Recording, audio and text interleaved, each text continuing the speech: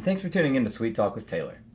In this session, I'll be explaining how ConstructionSuite handles retainage on QuickBooks invoicing and an easy way to invoice for the retainage withheld on a job. Retainage is going to represent a portion of the work completed on an invoiced amount that's deliberately withheld until the work is substantially complete. This ensures that the contractor or subcontractor has satisfied their obligations and conditions before collecting the full payment amount on a job. QuickBooks invoices can be created in two ways, either from within QuickBooks itself or from the QuickBooks integration toolbar within a ConstructionSuite estimate, and each method will handle retainage differently.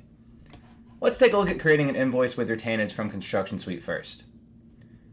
By selecting the Create QuickBooks Invoice option from the QuickBooks integration toolbar, you have the ability to choose the portions of the estimate that you would like to invoice for and what percentage of that work has been completed. We're going to go ahead and choose our selection here and say we're just going to invoice for the planning category and select OK, and we're going to invoice for 100% of that. You also have the ability to automatically withhold retainage from that invoice by checking the retainage box, and you can put a percent retainage in right here. We're going to go ahead and put 10% and see how it applies to our QuickBooks invoice. We're going to select OK, and this is going to create our QuickBooks invoice right away.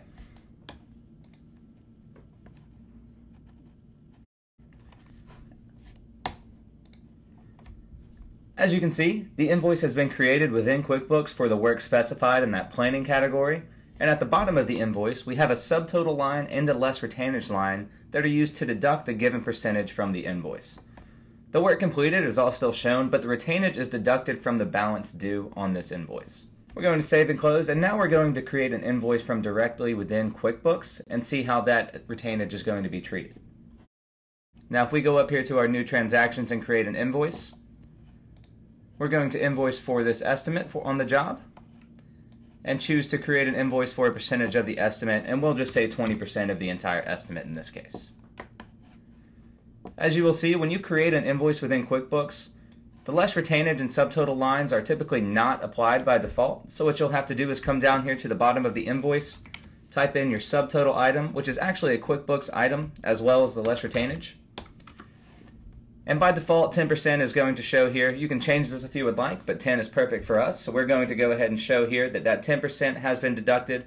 And again, that's going to be removed from the balance due. Now, it's very important to note that when working with ConstructionSuite, your retainage should apply to all items on the invoice. If you have completed work and some of the items you're invoicing for need retainage withheld and others don't, you should create two separate invoices for those sets of items. One for the items without retainage and one for the items with retainage. The reason for this is that if you have retainage on an invoice, whether it's in the form of multiple less retainage lines or just one at the bottom, ConstructionSuite's going to take the total retainage withheld, divide that by the total amount of the work complete, and prorate that retainage percentage that it gets throughout every item on the invoice.